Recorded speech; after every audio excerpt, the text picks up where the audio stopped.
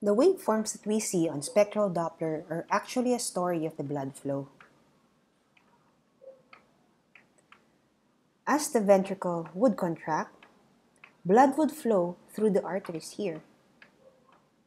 And if we take a look at the spectral Doppler tracing, there will be a brisk upstroke, seen here, because a lot of blood cells are traveling at a great velocity. It is upstroke because we have a transducer here observing the blood flow from the perspective of the artery. And for the perspective of this artery, blood flow is moving towards it, hence upstroke or above the baseline.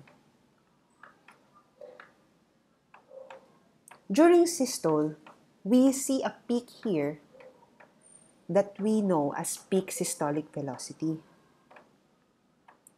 During the later part of systole, here, where there is decreased volume, there will be a decreased pressure.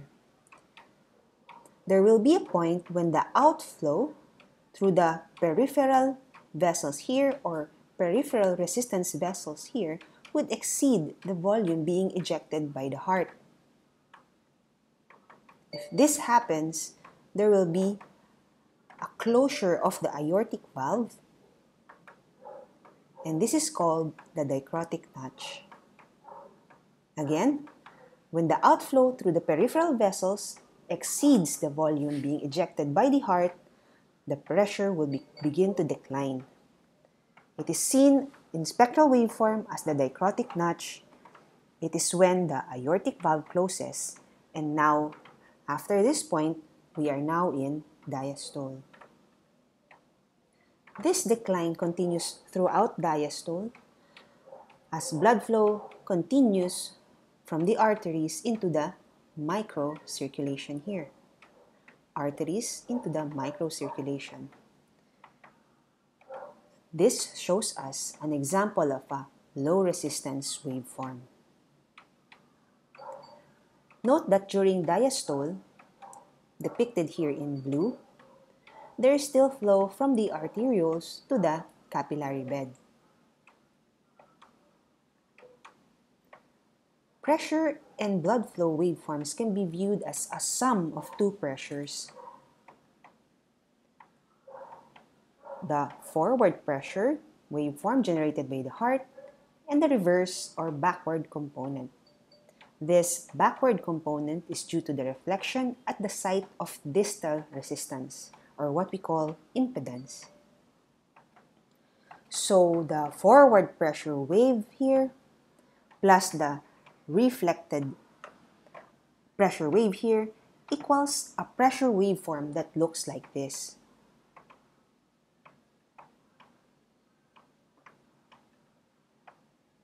Since the reflected pressure wave here is of a different direction, when we take the velocity of the reflected wave, combine it with the forward velocity wave, we're going to see something like this.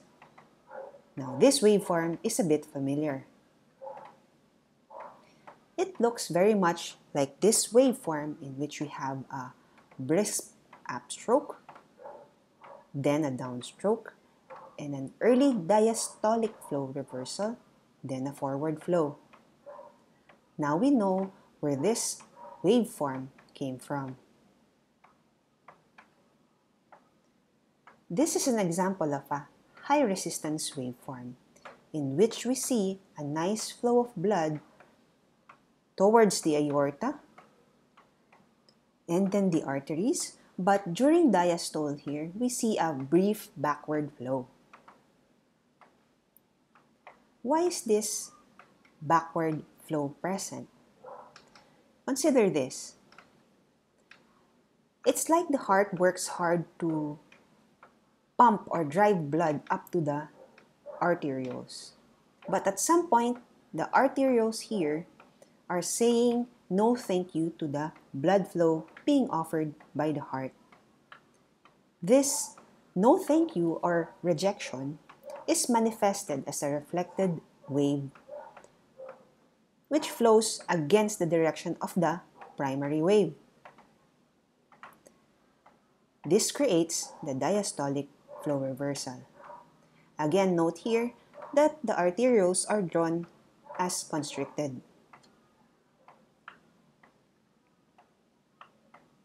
This high-resistance waveform is seen in extremities at rest, again caused by the impedance by the arterioles. So again, during rest, in a way, the arterioles are saying no thank you because the muscles don't need much oxygen.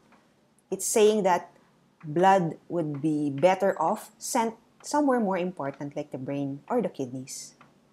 Now, what if the patient or the person would exercise or is subjected to warming?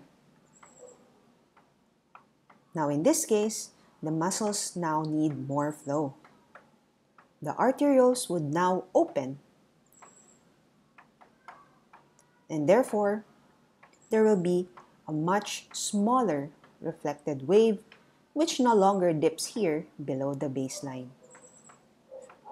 This type of waveform is now known as a low resistance or decreased resistance waveform. In summary, the waveforms are a transmission of the cardiac pulsations. Knowing how they are formed are necessary building blocks to help us appreciate the appearance of abnormal waveforms as in cases of vessel stenosis and increased resistance. Thank you for listening.